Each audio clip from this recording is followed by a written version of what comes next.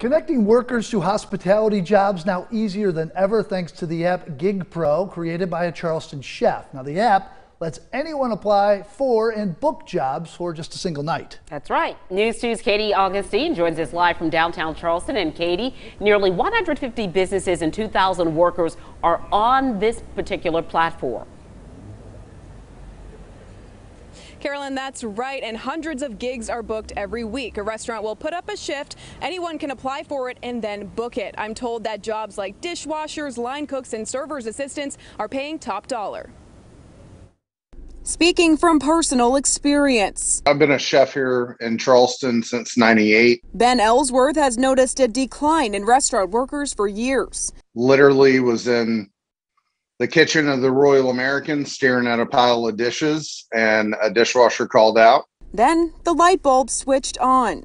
I got a notification on my phone that someone had booked my Airbnb, and I said out loud, I was like, I wish he had booked to wash these dishes.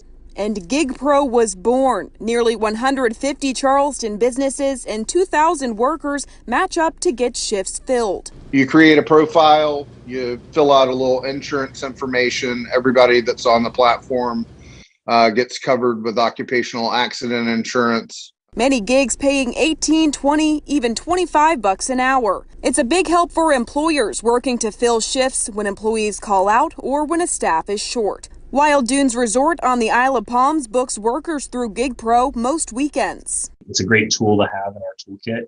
For some, what started as a quick cash infusion led to a more permanent solution. There's actually two people on that we've connected with originally on the app that we've ended up offering positions to stay on board with us as actual employees. Whether you're looking for fast cash or a more permanent role, Gig Pro works for both workers and employers. Our biggest mission is to try to get more money in the pockets of the workforce of this industry. I've heard from multiple businesses that we're working with that we're kind of the only thing that's moving the needle and getting help in the door.